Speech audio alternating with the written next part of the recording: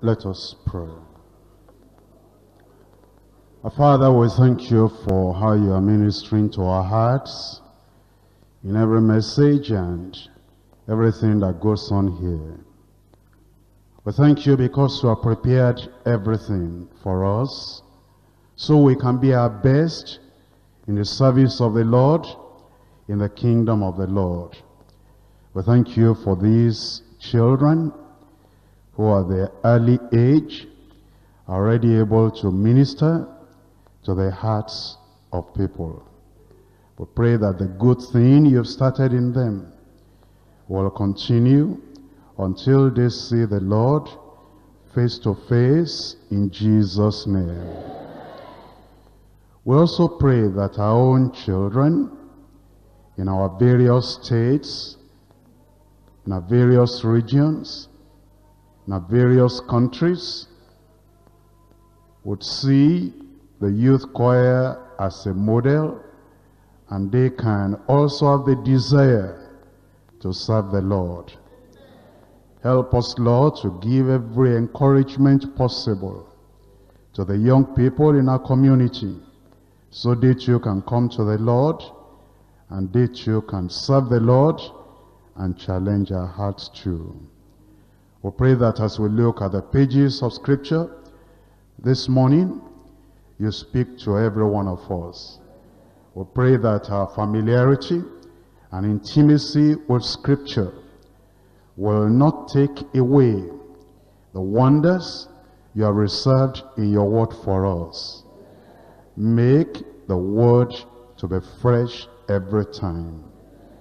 Thank you because we know you have answered. In Jesus' name we pray. As you know, we are studying second epistle of Paul to Timothy in our morning sessions of Bible teaching. And I told you yesterday that second epistle of Timothy, or of Paul to Timothy, is one of the three that we refer to as pastoral epistles in the New Testament. And by the way, do you know that this was the last epistle that Paul the apostle ever wrote? He wrote 14 of the New Testament books. If you count Hebrews as one of the epistles, the books that he wrote 14. And as he comes to the end of his life, and he knew he was coming to an end of his life, the Lord used him to preserve these last words, not just for Timothy, but for ministers that will come after him and for the church as a whole. Already we have seen in chapter 1 that Paul the apostle, although he was very familiar with Timothy, he spoke with the authority of an apostle. Chapter 1 verse 1, Paul, an apostle of Jesus Christ.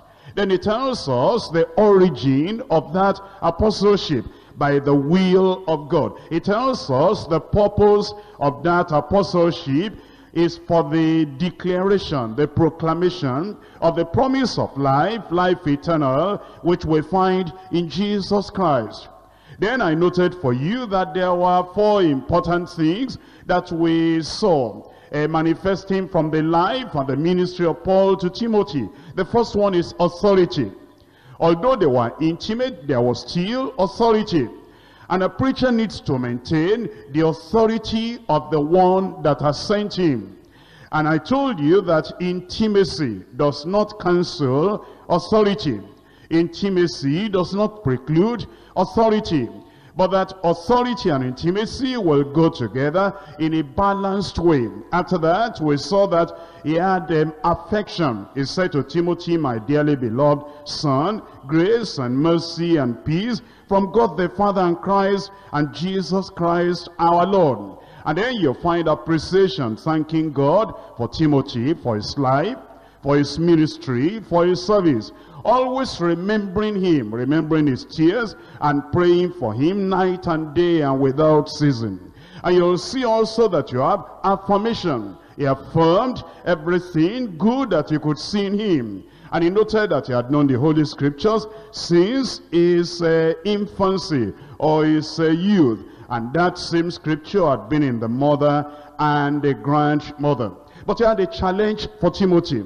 And the challenge was that Timothy will not be ashamed of the testimony of the Lord, of the word of the Lord himself, or Paul the apostle, the prisoner of the Lord. He was telling Timothy, you must minister, you must walk without shame and in the work of the Lord. And then eventually he wanted Timothy to maintain sound doctrine. He was saying, whoever loves you, whoever hates you, whoever fellowships with you, whoever forsakes you, you must make sure you keep on the sound word of the Lord. Hold fast, he said in chapter 1 verse 13, the form of sound words which thou hast heard of me in faith and love which is in Christ Jesus. Then he said, that good thing which was committed unto thee, keep by the Holy Ghost which dwelleth in us. Paul himself as a model, he kept on with sound doctrine and with the word of God until the very end. And he was saying, Timothy, you can do it. I did it by the grace of the Lord. I did it by the enablement of the Lord. I did it by the Spirit of God. I did it relying upon the promise of the Lord. All the things are going for me. You have them going for you. You too can do it. Stand on the word of God. And in the chapter we're looking at today, he is calling on Timothy and calling upon you and upon me to be strong in the grace of the Lord. Look at chapter 2 verse 1. Thou therefore, my son, be strong in the grace that is in Christ Jesus. His intention was to make Timothy an effective minister. And in this chapter, he gives us the marks of an effective minister. That's what we're looking at today. The marks of an effective minister. Indeed, he wanted to strengthen him. He was weary. He was weak. And there are many leaders today who are weary and weak. And yet, there's the possibility of moving from where you are now and getting to the point of an effective minister. He had told him, stir up the gift of God in you. He had told him, you need to exercise the power, the love, the sound mind that the Holy Spirit has provided for us. He has told him and is telling us not to be ashamed of the testimony of our Lord. And now he starts with an imperative. He starts with a command. And he said, be strong. You know why? Weak leadership produces weak churches. Weak leadership produces weak churches. Only strong leadership can raise up strong leaders and raise up strong churches. The effectiveness of our ministry does not really only depend upon our spiritual resources, but on our faithfully using the divinely bestowed resources that God has granted us to have for his glory. And so it says, be strong in the grace of our Lord Jesus Christ, or the grace that is in our Lord Jesus Christ. It's not strength in your natural ability. It's not strength in your own particular strength, human strength. It is in the grace of the Lord. The grace of the Lord. And then he spends the rest 25 verses in the chapter telling him how to be strong in the grace of the Lord. Commanding him to be strong, he now tells him how. And I've divided the chapter into 4 parts. Number 1, the symbols of an effective minister. He gives us some figures. He gives us some metaphors, some images that will show us what it means to be strong in the grace of the Lord. Number 2, suffering to build an effective ministry. Suffering to build an effective ministry. Number 3, separation from evil erring ministers. Separation from evil erring ministers. Number 4, sanctification, condition for an effective ministry. Sanctification, condition for an effective ministry. Let's now look at verses 2 through to 7. And the things thou hast heard of me among many witnesses, the same commit thou to faithful men, who shall be able to teach others also. He gives us a symbol there, and it's a symbol of a teacher. Verse 3, thou therefore endure hardness as a good soldier of Jesus Christ. No man that warreth entangleth himself with the affairs of this life, that he may please him who has chosen him to be a soldier. He gives us there the symbol of a soldier.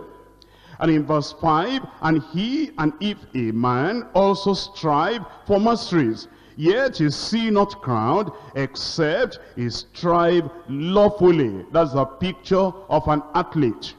And in verse 6, the husbandman that laboreth must be first partaker of the fruits. That's the picture or the image or the symbol of a farmer. And then at the end, in verse 7, it says, consider what I say. Consider what I'm telling you about a teacher, about a soldier, about an athlete, about a farmer. Consider what I say, and the Lord give thee understanding in all things. It's telling us that if you can consider the symbols of an effective minister, you will find that if you pattern your ministry, if you pattern the things you do, after the characteristics revealed in those pictures, in those images, you are going to be an effective minister.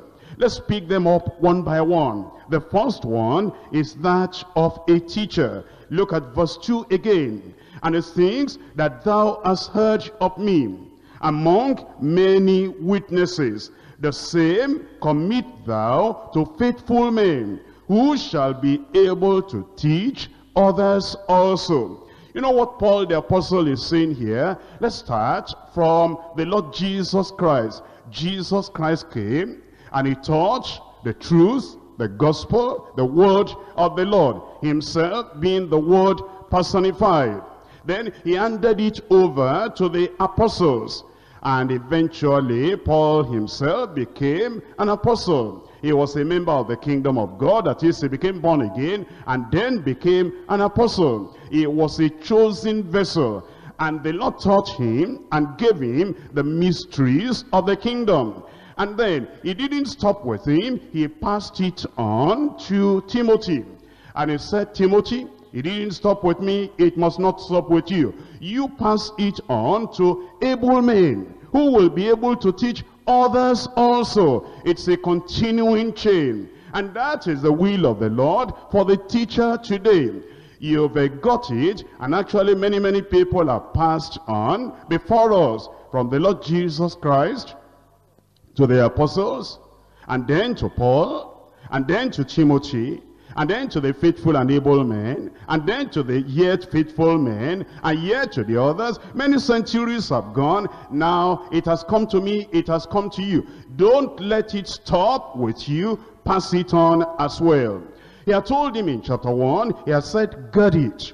He had said, keep it. He had said, embrace it. He had said, exemplify the message of the word. Don't let anybody despise your youth. Demonstrate the power, demonstrate the light in that message. Keep it for yourself.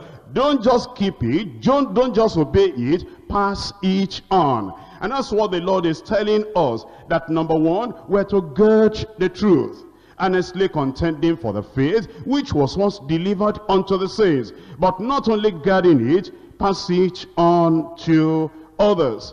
Have you seen the people running a relay race? You'll find that there are 4 of them, and then there is a baton, a piece of wood, and the first leg, he runs, and then while he is coming, the next person is getting ready, warming up, almost trotting already, and looking in the right direction, and then he passes to his hand, and he goes with it.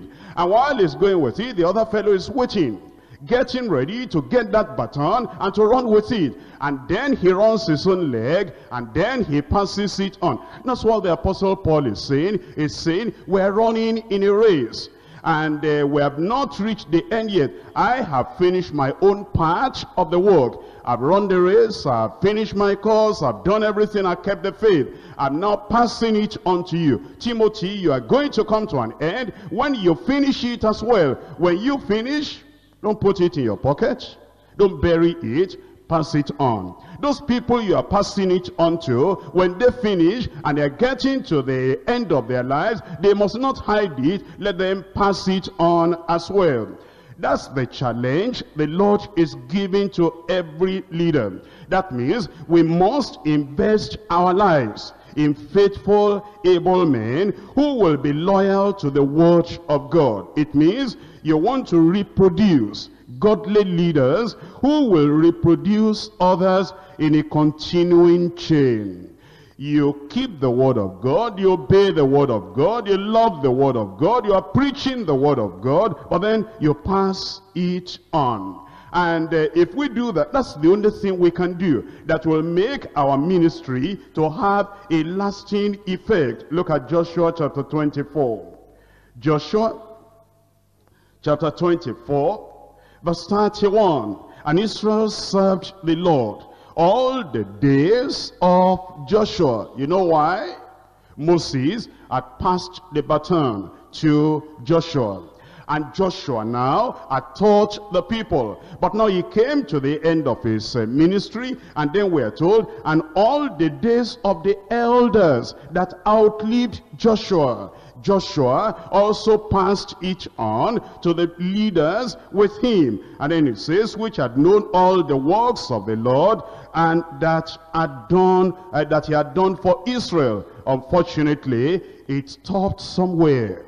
It stopped somewhere. The Levites did not continue to teach the word of God. And the Levites did not continue to pass it on, pass it on, pass it on. And if you look at the denominations in the world, that's what has happened to many, many denominations. It got started, and then the first leaders passed on the baton, and then it came to a time when the people were not passing it on anymore. And now you have a lot of things in those denominations that started well, because the leaders that outlived the original foundational leaders, they didn't continue to pass it on, pass it on, pass it on. But the Lord is telling us, you've got the truth, you hold on to the truth, pass it on.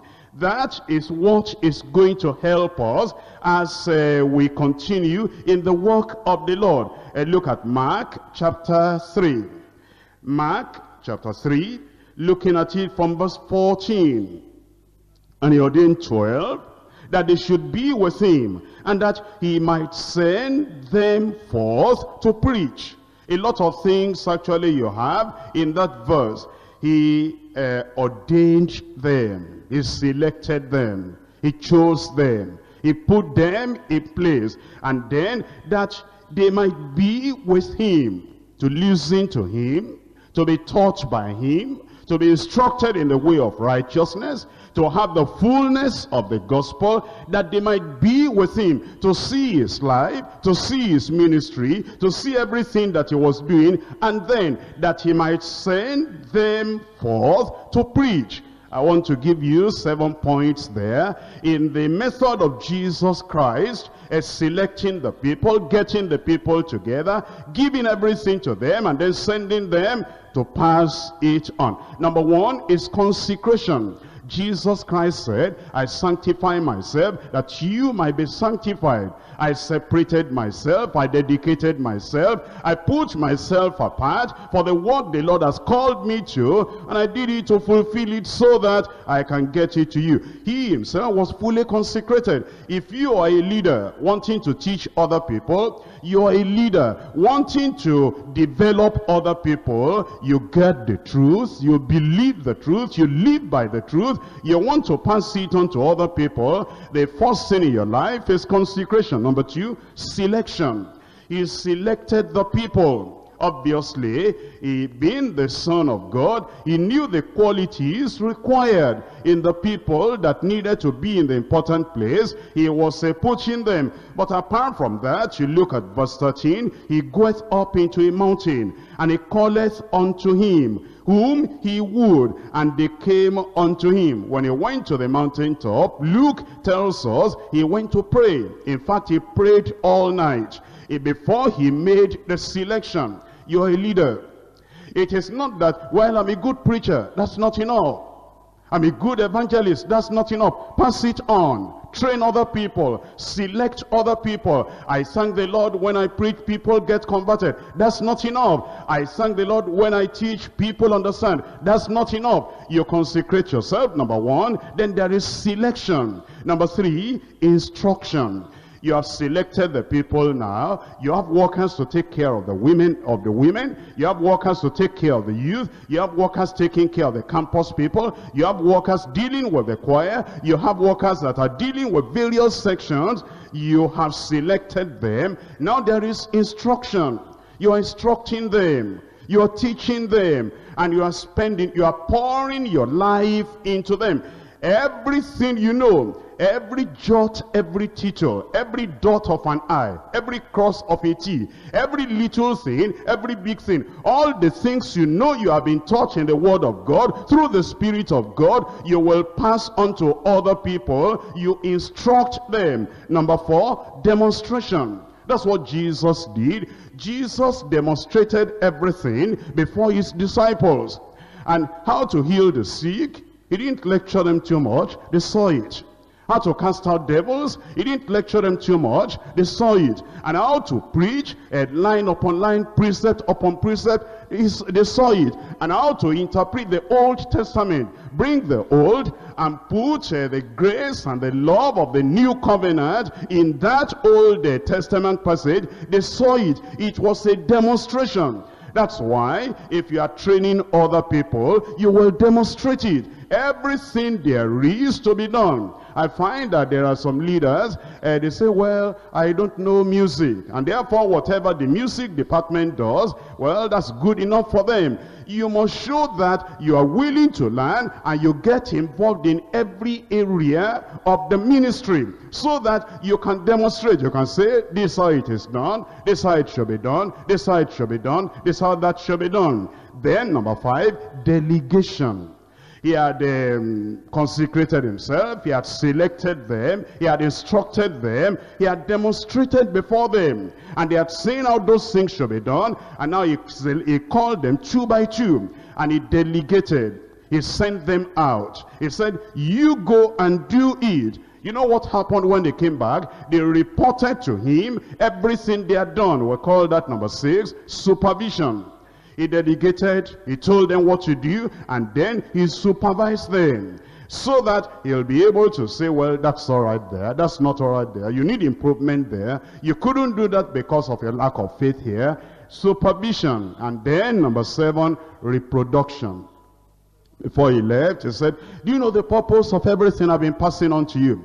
It is so that you can do exactly the same thing I have done. He said that at different times. He said, I'm your Lord and Master. You've seen what I've done to you, so that you can do the same as well. And in the area of ministry, he said, he that believeth in me, the works I do, he shall do. And greater works than these shall he do, because I go to the Father. Reproduction. Therefore, understand what Paul was telling Timothy. You have heard it in the midst of other people, like you are hearing it now at the Congress. It should not stop here. It's not just that I love the word, I appreciate the word, I receive the word. Pass each on to other people. Consecration, instruction, selection, instruction, demonstration, delegation, supervision, and reproduction. Now, like that, we have seen the first image, or the first symbol, the strategy of reproducing teachers, preachers, and leaders, which will give us a kind of continuing chain of developing other people. We now pass on to the next thing. In 2 Timothy chapter 2. 2 Timothy chapter 2, reading from verse 3. Thou therefore endure hardness as a good soldier of Jesus Christ. No man that warreth entangleth himself with the affairs of this life, that he may please him who has chosen him to be a soldier. The next thing he's talking about is the symbol or the imagery of a soldier. This is talking about spiritual strength, so that we can have an effective ministry. He was saying, don't just be a soldier, be a good soldier of Jesus Christ. What does that mean? Functionary, dutiful, loyal, noble, in fact, heroic. He was telling Timothy, he said, Timothy, it's not enough to even think about the picture of a teacher that is reproducing other leaders. Think of the picture of a dutiful, loyal, noble, heroic soldier. And now you make up your mind that all those characteristics, all those qualities of life you see in the soldier, you yourself, you are going to have everything. And as a good soldier, effective minister, you will endure hardness. You'll have your own share of hardship, of suffering, of trial, of rough treatment by the world. Get ready, take it. And then he said, you must be well disciplined. That's the essence of using the imagery of a soldier. You must not be entangled with the affairs of this life. Your body, your health, your skills, all that you are and all that you have belong to the ministry where you are serving. Just as everything a soldier is, everything a soldier has belongs to the military where he is serving. And you know, whenever a soldier was ordered or commanded into dangerous duty, is expected to put his very life on the line without question and without hesitation. And Paul the apostle was saying, Timothy, something has to be taken away from you. That spirit of timidity, of fear, cringing, shrinking, that will be withdrawing from a difficult task. Timothy, you cannot be like that if you're going to be a good soldier of Jesus Christ. Whenever duty calls, wherever duty calls, as a good soldier, get ready and put your neck to the yoke. That's what he was telling him. A good soldier is the one that will refuse to allow earthly matters to interfere with the fulfillment of his duty. And that's what the Lord is telling us in this new year, as we are in this Congress preparing and looking at what we're going to do in the year and for the rest of our lives, that you will refuse to allow earthly matters to interfere with the fulfillment of your duty to the Lord. Our only desire will be to please the commander-in-chief. And thank God, that's our desire. That's our interest. And we're going to do it in Jesus' name. It means we'll not be men pleasers. We're looking at him and looking at him alone. And he is the one we want to please. And of course, you know, if you're going to be a good soldier of Jesus Christ, you'll put on the whole armor of God, so that you'll be able to stand and withstand in the evil day.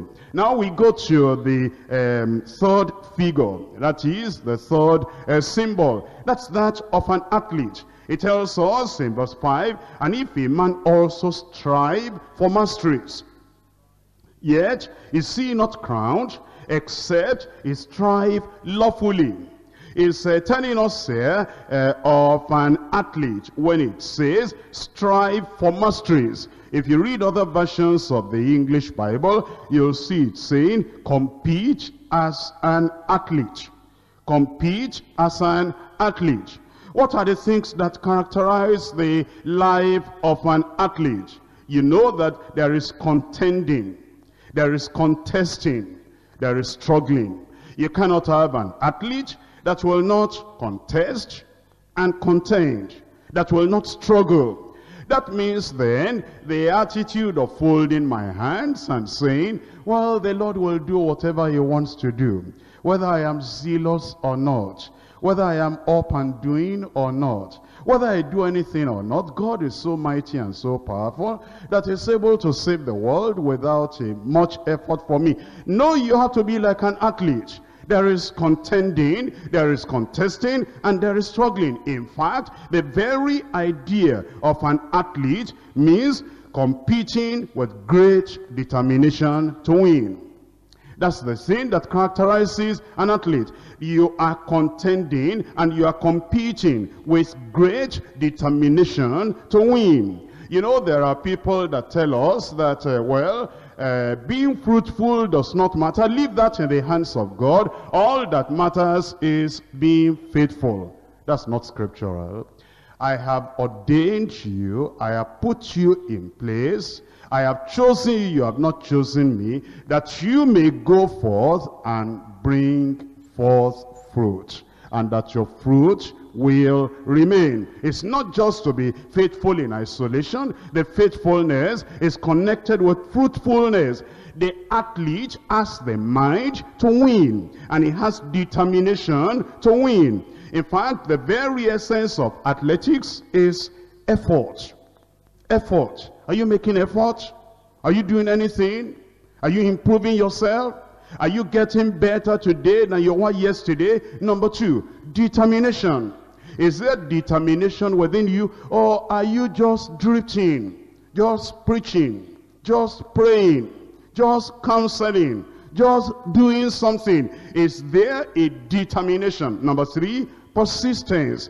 That's what we find with the athletes. They persist in what they're doing. Number four is sacrifice. They sacrifice, they deny themselves of whatever will hinder them from gaining the victory. Number five, training. They train themselves. You know that if you are reading the papers and if you know what goes on in athletics, they have a coach for them. And the coach will drill them and will make them go through a lot of things, and they deny themselves of a lot of things, just so that they will be able to win. And they maintain all that kind of effort, determination, persistence, sacrifice, training, self-denial. They maintain that consistently for many, many years, as long as they're still in athletics, so that they can win. The effective minister, therefore, like a serious athlete, must have control over his affections, over his emotions, and over his priorities, over his objectives. That's what Paul was telling Timothy. He said, you'll be like an athlete. You will have control over your affections, over your emotions, over your priorities, over your objectives. If the athlete is going to win, he has to keep the rules of the event. I don't have time to tell you that in those olden days, with the Roman people, those people that were going to be selected to participate in athletics, they had some rules they had to follow. Number one, the rule of birth. They will want to find out where they were born, and they will go into details finding out whether they meet up to that rule of birth before they are selected. And that links up with the rule of their selection. And then number two, the rule of training. In fact, because they were idol worshippers at that time, they will go before Zeus. That's one of their gods. And then they will swear before Zeus that they have practiced continuously for about 10 months. If they discovered that they had not practiced like that, and they have sworn falsely before that false deity, what they will do is to disqualify them. There were the rules for training, and then the rule of competition itself. You know what Paul was telling Timothy? He was saying, Timothy, you know that those athletes, if they are going to participate in athletics, they need to go through the rules of selection, and the rules of training, and the rules of competition. And now the effective minister must also pass through the rules of selection. You know it in the Bible. There are qualifications of people that are going to serve the Lord. Are we keeping those rules today? Or do we just bring somebody in, because he has this quality, that quality, that quality? Do we bring somebody in just because we want to keep him in our church, involve him in our church? Because if we keep him involved, involvement brings commitment. He will not be able to run to another church. That's how we destroy the church. We're no more looking at the rules of selection and then the rules of training. And here at the headquarters, if we have our Sunday service, and I discovered that somebody did not come for a preparatory for Search the Scripture, and he was to lead Search the Scripture, oh, we just say we're sorry. We know that he has the ability, but he didn't come for the preparatory, therefore he will not teach. And last Sunday I was at the service, and at a second service we were to have interpretation into another language. And I found a brother there. I said, are you the one interpreting? He said, no. I said, where is the interpreter? He had not come. By the time we were singing the congregational song, or just before we sang, he had come. He didn't interpret for that day. You see, there are rules we need to keep. And except we keep those rules, we will not be able actually to be effective ministers in the kingdom of the Lord. We need to be that strict so we can maintain the standard. And then the rule of competition. When somebody is doing something, you look at what he's doing. Is that according to the word of God?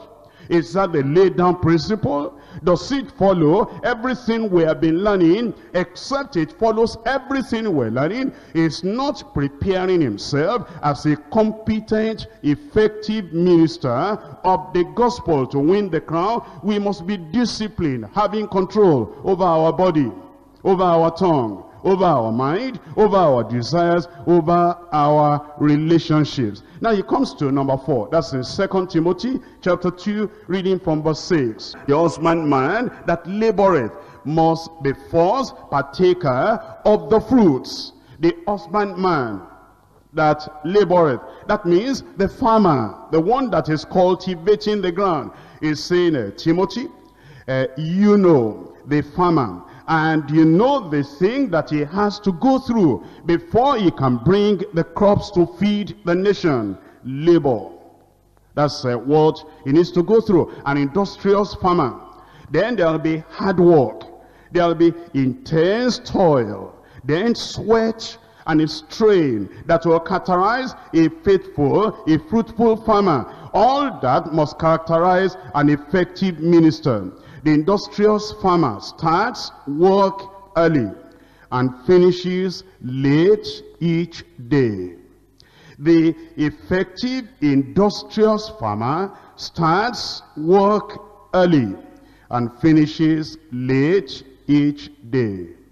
Now, if you are here now, if the Lord were to give us a form to fill, you are a pastor, you are a Bible study leader, you are perhaps a women leader. If the Lord were to put the farmer on one side and you on the other side, and the Lord were to say, look at the way the farmer does the work. He rises up early and he begins the work. He comes back late so that he can finish the job appointed for that day. How do you do yours in the kingdom of God? You'll find that we fall short a lot. Do you measure up to being a good soldier? Do you measure up to being a teacher, guarding the truth and passing on the truth? Do you measure up to being a determined athlete who is determined to win? Do you measure up to that of the farmer who endures cold and heat, rain and drought, and who will plow the soil whether it is hard or soft, who will fight the pests and the insects and the foxes, whether little or big, who will not wait for his own convenience because he knows the rainy season will not wait for him. The dry season will not wait for him. Can we say that we're doing everything according as these symbols have shown us? See verse 7. Consider what I say. It says Timothy, and then by extension, it's saying brother or sister. Consider what I say. What I'm saying about the teacher. Are you teaching? Are you developing and training and involving people? Are you reproducing yourself in other people? He said, consider what I say about a soldier. Are you enduring hardness? Are you disciplined? Are you determined to always please the commander-in-chief? Are you refusing earthly entanglements? Are you dutiful? Are you loyal? Are you noble? Are you heroic in your service to the Lord? He said, consider what I say, what I'm saying about the athlete. He said, are you making effort? Are you training yourself? Are you practicing? Are you determined to win? Are you persistent? Are you manifesting sacrifice and self-denial? Are you consistent about it? Do you have control over your emotions, over your affections, over your priorities, over your objectives? Do you have control over your body, over your tongue, over your mind, over your desires, over your relationships? He said, Timothy, consider what I say, what I'm saying about the farmer. Do you labor? Do you work hard? Do you manifest intense toil to be able to produce the fruit? And are you willing to continue till harvest time? Verse 7, consider what I say, and the Lord give thee understanding in all things. I pray God will give us understanding. And I pray that we'll not just hear these things, we'll check up these things, match them with our lives, so that by the grace of God, these symbols will have meaning in our lives. We'll go to point number 2. In point number 2, we have suffering to build an effective ministry. We're looking at it from verse 8. It says, remember that Jesus Christ, of the seed of David, was raised from the dead according to my gospel, wherein I suffer trouble as an evildoer, even unto bounds. But the word of God is not bound. Therefore, I endure all things for the elect's sake, that they may also obtain the salvation which is in Christ Jesus with eternal glory. It is a faithful saying, for if we be dead with him, we shall also live with him. If we suffer, we shall also reign with him. If we deny him, he also will deny us. If we believe not, yet he abideth faithful. He cannot deny himself. You see, in this place, it's talking about suffering. And Paul the Apostle is mentioning something which is very, very significant. He's telling us that there must be willingness to endure suffering. That is part of our readiness to be used by God in the salvation of sinners.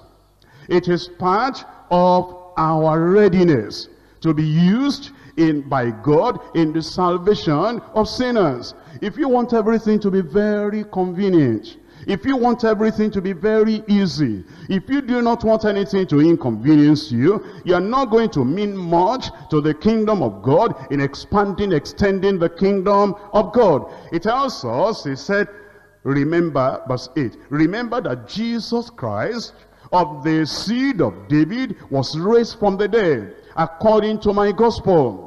Now is the gospel of the Lord, but he became so identified with that gospel, he said, you cannot separate that gospel from me. It's like my hand belongs to me. And you cannot do away with my hand without you are getting at me. He said, my head belongs to me, and you cannot do away with my head without getting at me. He said, as the members of my body belongs to me, I've made up my mind that the gospel belongs to me as well.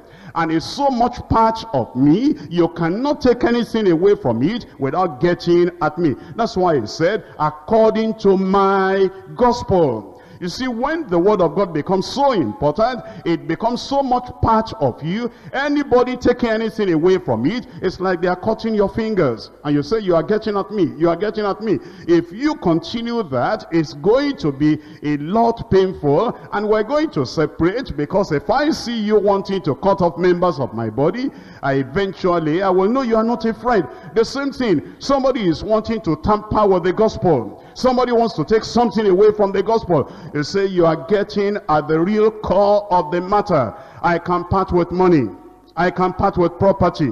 I can part with any other thing. the gospel I cannot part with. It is part of me. You are getting at me when you touch that gospel. That was the attitude of Paul the apostle. And that was to be the attitude of Timothy. And that is to be your attitude, and it is to be my attitude. He said something about Jesus Christ, which I like to summarize in this way. He said, Timothy, have you noticed Jesus Christ? Do you remember Jesus Christ? Resurrection after death. Death first. Resurrection after death. He said, have you remembered Jesus Christ? Exaltation after humiliation. Do you remember him? The crown after the cross. Do you remember him? The salvation of others after suffering. He is putting Jesus Christ up as our model, as our example. And he's saying, you will go through the death process first, before there will be a resurrection. And you will go through humiliation first, before there will be an exaltation. And you will have to endure the cross and bear the cross and carry the cross before you will wear the crown. And then you will suffer before success. And so he says, remember Jesus Christ. And now he goes on to the real suffering in verse 9. Wherefore I suffer trouble. As you look at this epistle underlines, underscores, puts emphasis on suffering. Let me just run through with you to a few verses in chapter 1 and verse 8. 2 Timothy chapter 1 verse 8. Be not thou therefore ashamed of the testimony of our Lord, nor of me his prisoner, but be thou partaker of the afflictions of the gospel. Affliction, suffering for the gospel of the gospel. Chapter 1 verse 12. For which cause I also suffer these things. Nevertheless, I'm not ashamed. Do you see suffering in connection with the ministry? Chapter 2 in verse 3. Thou therefore endure hardness as a good soldier of Jesus Christ. Affliction, suffering, hardness. And then in chapter 2 verse 9, it says, wherein I suffer trouble as an evildoer, even unto bonds. And then in chapter 2 verse 10, therefore I endure all things for the elect's sake, that they also may obtain salvation, which is in Christ Jesus, with eternal glory. Chapter 3 verse 12. Yea, and all that will live godly in Christ Jesus shall suffer persecution. He said, it's not peculiar to me. Everyone that will live godly. It's not peculiar to the first century of the Christian faith of the early church. Everyone that will live godly in Christ Jesus will suffer persecution. Chapter 4 and verse 5. But watch thou in all things, endure afflictions. Do the work of an evangelist, make full proof of thy ministry. You will see that this epistle is telling us that the ministry, the work of the Lord, goes along with suffering. There's a beautiful verse in Philippians chapter 1. Philippians chapter 1, please open your Bible, in verse 29. For unto you it is given. Listen to this. Unto you it is given in the behalf of Christ, not only to believe on him, but also to suffer for his sake. It's given to you. It's part of the deal. It's part of the thing you get when you come into the kingdom. We're suffering to build an effective ministry. Therefore, endure. Paul was willing to suffer. He was willing to suffer so that he could become the channel, the instrument of salvation to a lot of people. Let's come back to 2 Timothy chapter 2. In verse 9 it says, wherein I suffer trouble as an evildoer, even unto bonds, but the word of God is not bound. Have you heard of Pilgrim's Progress before? Okay, who wrote that? John Bunyan. Do you know that John Bunyan was in jail when he wrote Pilgrim's Progress? He will not compromise. He was a non-conformist. And because of that, they imprisoned him. And even though they imprisoned him, not only that, the prison cell where he was, they had a wall around. And that wall was very, very high. He will stay in his cell, in the room, in the morning. And then the congregation, they will gather outside the wall. The congregation will be there. They will not see him. He was in the cell. He will not see them. He will open the Bible. On top of his voice, he'll be preaching. Then they'll be hearing over the wall. When he finishes preaching, the people pray, they cry to the Lord, they get saved, they go back home. The following day, they come back behind the wall again. He was bound, but the word of God was not bound. If you have read about Spurgeon before, now Spurgeon had a useful ministry, an evangelical, but he became sick and indisposed. Because of that, he could not carry on the normal ministry of a pastor. And then he sat down and he wrote Treasury of David. And there is nothing like it. If you've not got it, you'll get it. 3 volumes. Some maybe they have combined to 1 volume, but 3 volumes of the standard edition of a Treasury of David that comments on Psalm 1 till Psalm 150. And he brings a lot of other writers. After he has put his own commentary, he was sick. And because he was sick and bound there in sickness in the house, of course he didn't understand on healing by faith, but he was still useful to the Lord. Those of us who are there today, if we have a little problem, then we cannot serve the Lord anymore. Do you remember John Wesley? That's the champion of the holiness message, sanctification. Unfortunately, he had a wife. If you had a wife that is 1% as bad as the wife of John Wesley, you will not lead house fellowship. You say, look at my trouble. Look at all the thing I'm going through. It is this woman. I want to serve God. I am consecrated. I want to do everything for the Lord. But it is this woman. If you add a woman as bad as 1% of the characteristics of the wife of John Wesley, you will say, well, if I don't keep sanctification, if I cannot preach it, it's not my fault. It's this woman. It's unfortunate I made a mistake in my marriage. That John Wesley, read about his life and read about his marriage. It was terrible. But in the midst of that fire in that house, he wrote commentary on the whole Bible. He wrote 8 volumes of letters to people. He wrote 8 volumes or 10 volumes of journals. That is his diary. And he wrote sermons. And he preached. He went everywhere without vehicle, without anything. The trouble was there. Every time he came back home, he knew it was fire. But that man, although he was bound in that area, the word of God was not bound. I believe today we can do something. And we're going to do something in Jesus' name. Well, what's studying about Paul the Apostle? I told you yesterday that Paul the Apostle, he was imprisoned in Jerusalem. He was imprisoned in Caesarea. He was imprisoned in Philippi. He was imprisoned in Rome. He was imprisoned. He will come out, he will get in again. He will come out, he will get in again. Imprisoned every time. The people that were not imprisoned in the New Testament, they didn't write any epistle. They didn't write anything. They didn't go through any missionary journey. They didn't preach to anybody. But Paul the Apostle, that suffered more than everybody else, he wrote more than everybody else. He preached more than everybody else. He traveled more than everybody else. He suffered more than everybody else. He saved more people more than everybody else. Why can't we do it? We can do it.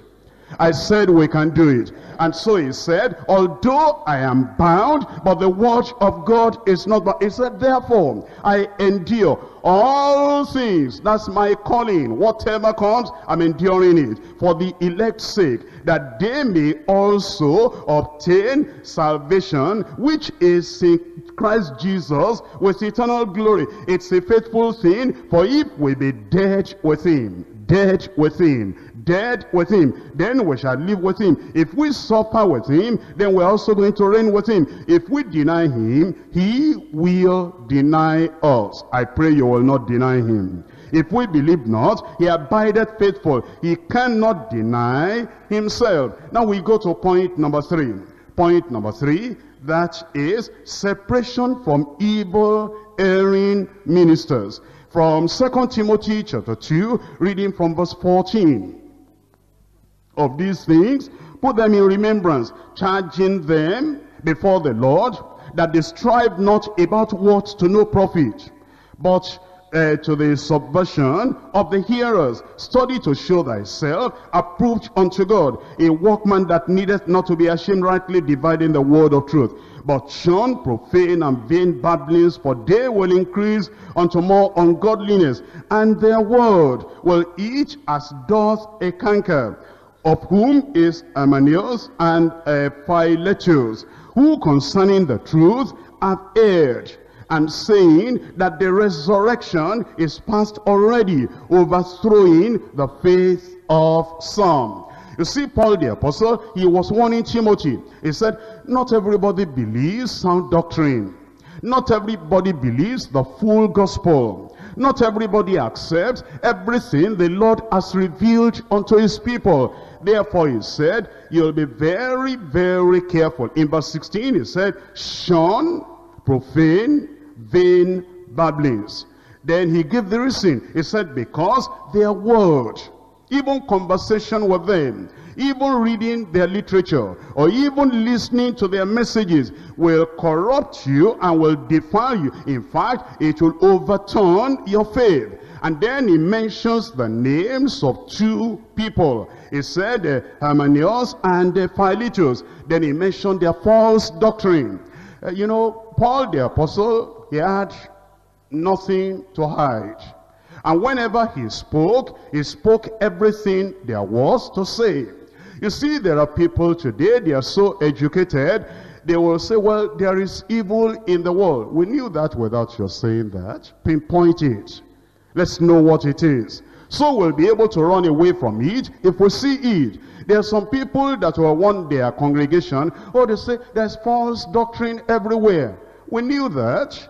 Tell us the false doctrine that is in your city, so that your people will not be deceived. And then there are some people that will say, well, you people, you know, Jesus said there are false prophets. Therefore, we need to be very careful. But you see, I'm here on the pulpit. I don't want to mention any name. I don't want to do anything. I don't want to be uncharitable. I just want you to be very, very careful. How are they going to be very, very careful? The Jehovah's Witnesses are coming to them. You cannot tell them that there is no gospel in their message. The Mormons are coming to them. You cannot tell them there is no gospel in their message. Just say, you know, the people are there. Watch out very carefully. Watch out where you go. Watch out what you read. Because not everybody outside there is preaching the gospel. Tell them what it is the way it is. You see, Paul the apostle, he mentioned the names. When you do that, of course, you are not going to be popular. If you're looking for being popular, you will never do what the Lord wants you to do. And thank God, there are times, if I remember them, if I don't remember, of course, I will not say what I don't know. But if I remember, I will tell the congregation that Jehovah's Witnesses are there. They're waiting for you behind the wall. Don't get their literature. Don't get their cassette. Don't get their material. Although the pictures are colorful, they are poisonous. Throw them away. If you've got them in the house, when you get back now, have a bonfire and set them on fire. Maybe you will not say that. I think you will say it. I said you will say it. If there is false doctrine somewhere, warn the people of God, this is false doctrine, so that they will be able to sit up and know what is right from what is wrong. In fact, he even mentioned their names personally. And then he also mentioned the doctrine that they were perpetrating. He said, concerning the truth, they have erred. And then he said, they were saying the resurrection is past already, overthrowing the faith of some. That means we need to be bold for the truth, so that you say exactly what the Lord wants us to say.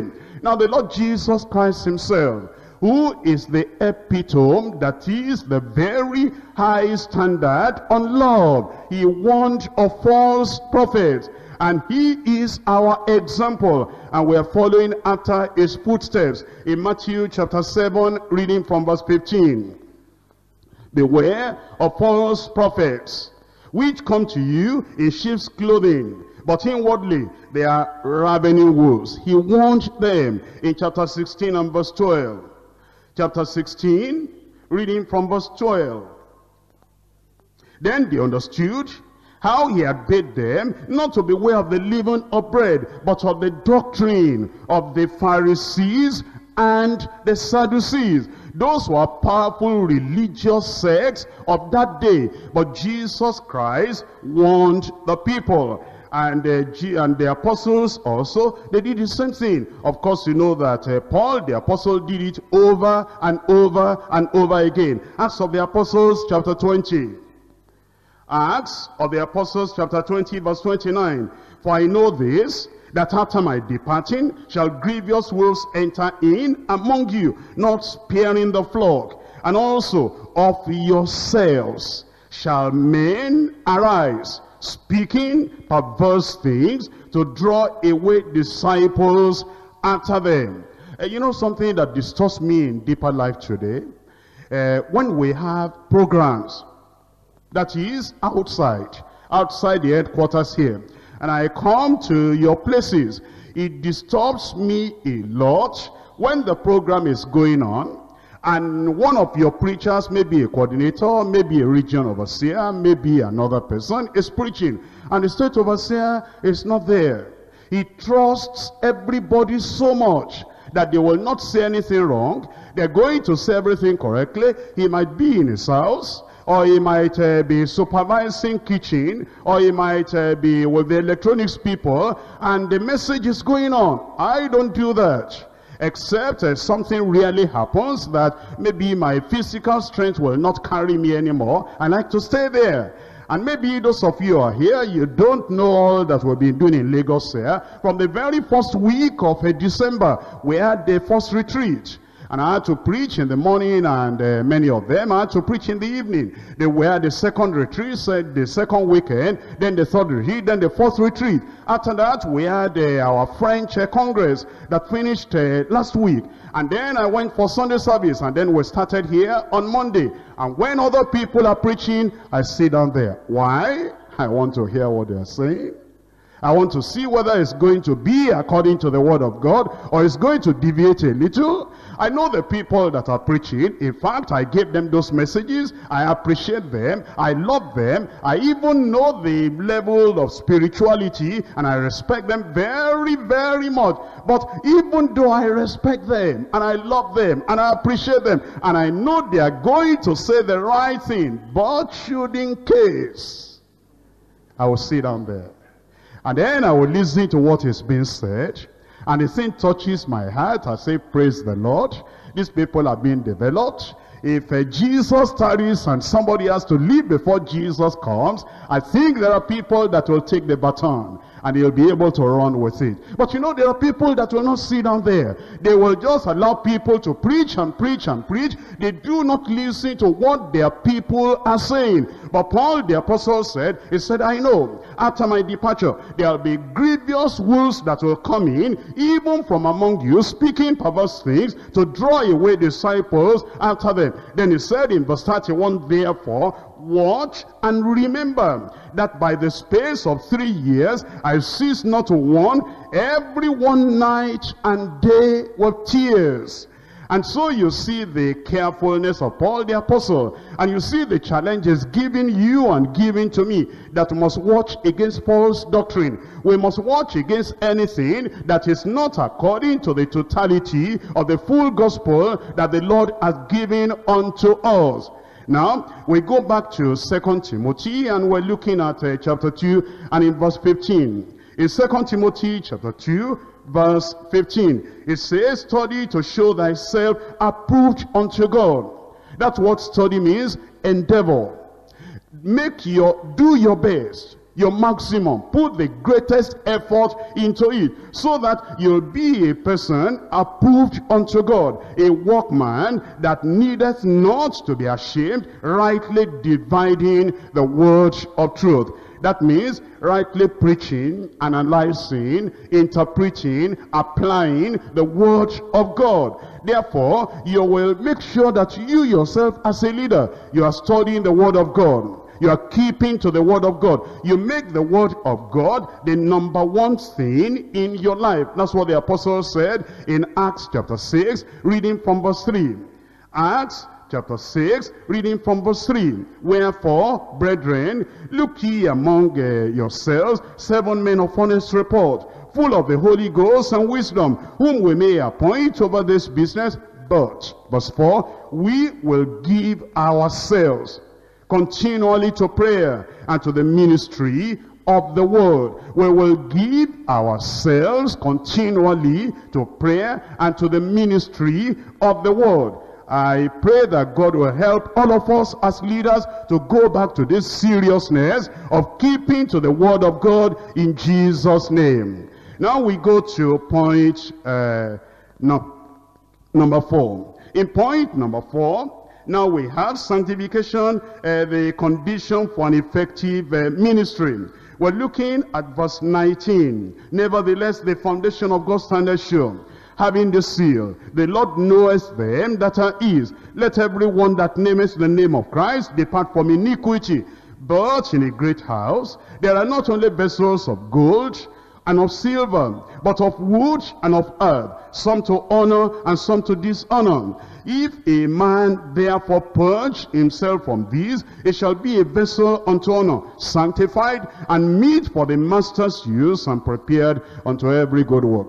Now you see what he's telling us here. He's telling us that sanctification is very important. Holiness is very important. Being purged, circumcised in your heart, a definite work of grace that happens, and it affects your life, affects your character, affects your commitment, affects everything within you, affects everything around you. He said that is so important for you to be an effective minister. And then he tells us, he looks at a great house.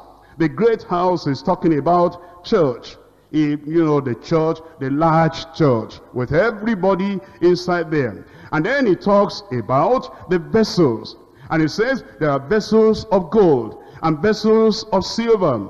Then he says there are vessels of wood and vessels of earth, that is of clay, like the clay pot. And then he tells us some to dishonor, and then the others to dishonor. He's looking at a household, and he's looking at the various containers that were used in the household. You know, there are some of the run-of-the-mill utensils that you have in the house. You see it, you know, anyhow. And you don't serve visitors with that. When the visitors come, you have some vessels reserved for them. That's what he's talking about. The kind of vessel that will serve the best of people in the best of time with the best of nourishment. That's what he's talking about. But then he says that there are some vessels to dishonor. Actually, what the apostle means here is the kind of vessels you use to put the human waste in. You know, in those days, they didn't have the water closet. That is, the toilet with the new modern system. So what they will have is, they will have some containers with them at night. If their children wanted to urinate, if their children wanted to pass human waste, instead of going outside to where the toilet was in those days, they will say that vessel is there. That's the vessel of wood and the vessel of clay. And put the waste there and cover it up. And then in the morning they'll carry that out and they go and throw it away. I think they still do that in the village, don't they? Okay, don't raise up your hand. But they still do that in villages today. But Paul the apostle was saying there are vessels of gold reserved to serve the best of people with the best of nourishment or meals. But then there are also vessels to dishonor. Then he said, if a man, he now wants to be a vessel unto honor, a vessel that will serve the kingdom of God, serve the people of God, serve the church of God. If a person will be a vessel unto honor, what are the things that he must have? There are 7 things I want to quickly point to you before we conclude. Number 1, he must be sanctified. That's in verse 21. It tells us, if a man therefore purge himself from these, he shall be a vessel unto honor, sanctified. That's the number one thing. Sanctified and meet for the master's use, prepared for every good work. When we talk of sanctification, I'm sure you know already, we're talking of the pure heart. The heart that is cleansed and purged. We're talking of holiness. We're talking of godliness. We're talking of an irreproachable life, which is a basic and indispensable qualification to be a vessel unto honor. This sanctification must not be a doctrine we're preaching. There are people who preach. It must not be a past experience. There are people that can say, 19 such and such, I was born again. 19 such and such, I was sanctified. 19 such and such, I was baptized in the Holy Ghost. It must not just be a past experience. It must be a present reality in our heart and in our life. The sanctified, in that verse 21, is coming from the Greek word that carries the meaning of being made holy. Set apart from sin, made free from sin, cleansed from moral corruption and pollution, free from the power of cancelled sin. That means your sins have been forgiven. That's salvation. But then the power of cancelled sin is also broken in your life, so that that sin or the sin principle does not have any authority over your life anymore. Sanctification and instantaneous circumcision of the heart is obtained and retained by, number one, separation from all sin and appearances of evil. Separation from all sin and appearance of evil. Number two, having strong desire, thirst, and hunger for the purity of heart and life. And after you have been sanctified, it is necessary you will maintain that hunger. You will maintain that thirst. It still beats my imagination. If we're preaching on sanctification and somebody feels, oh, I'm sanctified already. That thing they are talking is for those who have not been sanctified. That beats my imagination, because by the grace of God, it's not like that with me. I want to listen. I want to hear what, the people are saying. I told you that we just finished our French Congress, and in our French Congress, we had basically the same messages that we're hearing here. And in the French Congress, I had the message that somebody else gave on the death of self and the Lordship of Christ. And when we were to come here this morning, oh, I didn't say I had that in the French Congress, and they are likely to say the same thing. Not only that, the brother preaching this morning had given me his outline for me to go through and see if there is anything I wanted to say. And I'd gone through the outline, and I knew what was on paper. I didn't say, well, I already know it. I sat down there, and were you touched this morning? I said, were you touched this morning? It touched me so much, as if I never had a message like that myself before. Even though I'm a pastor, even though I could have preached that message myself, it touched me as if I could not open my mouth to know even where to start to begin to pray. Now you see, even though you are a pastor, even though you are a teacher, when other people are preaching and they are talking on the death of self, the Lordship of Christ, sanctification experience, how we can be nearer to the Lord, become more intimate to the Lord, you will sit down and soak in the Word of God, drink in the Word of God, maintain the thirst and maintain the hunger. If we do that, that thing will keep us until the final day. You will not become so intimate and so familiar with the Word of God that you say, well, I don't think I need that anymore. We need the Word of God. I said we need the Word of God. So then, number one, to be an effective minister, you will be sanctified. Number two, flee youthful lust.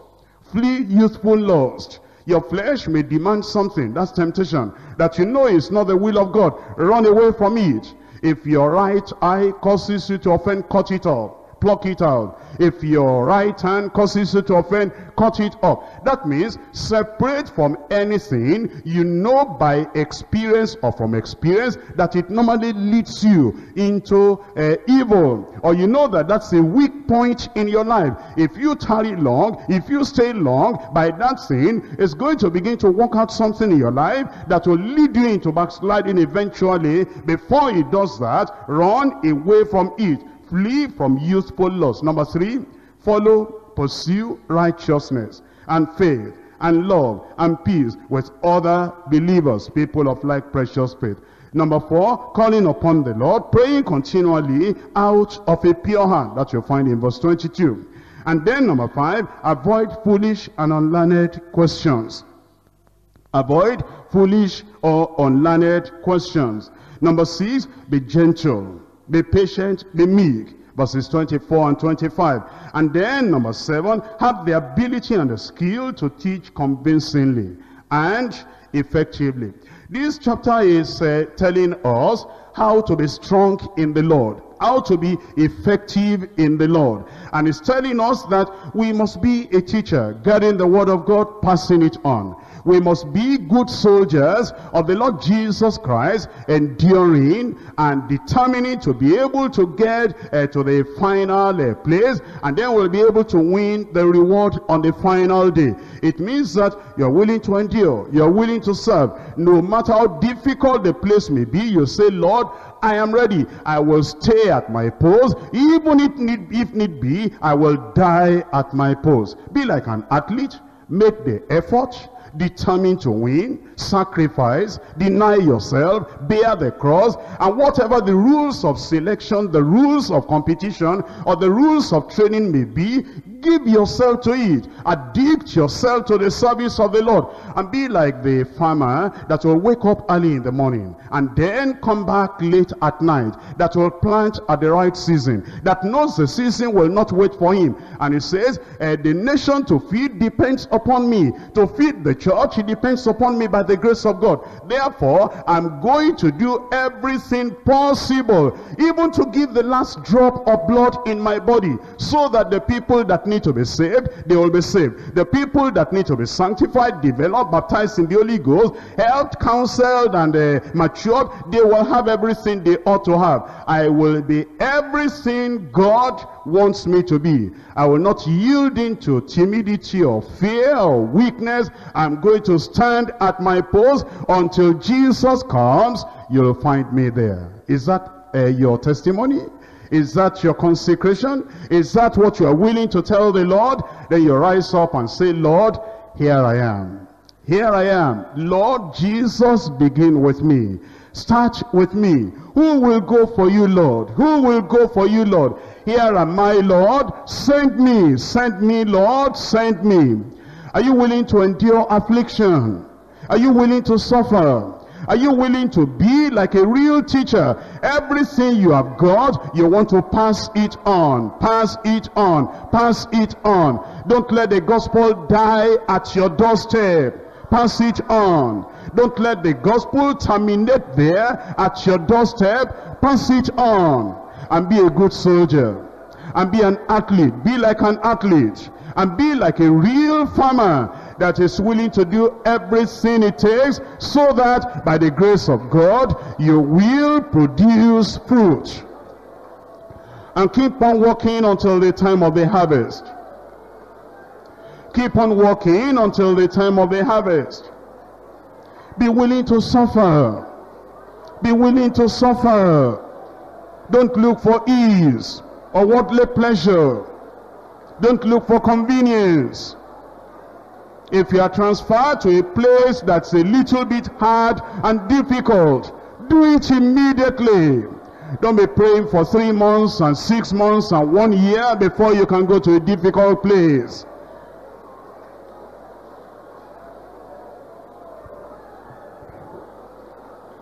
Don't look for ease. Don't look for convenience. Be willing to suffer for the salvation of other people.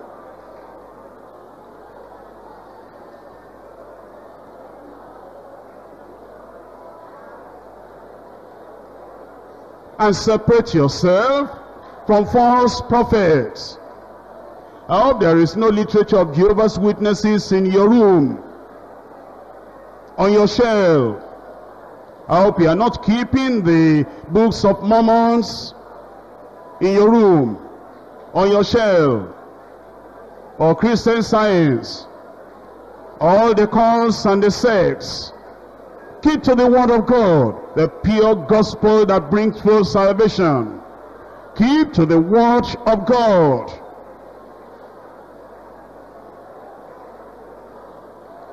I hope you are not borrowing you are not getting cassettes of the prosperity preachers. The people that are commercializing religion. I hope you are not learning their methods. Separate yourself from evil, erring ministers. Let sanctification be the center of your life, of your relationship, of your activities.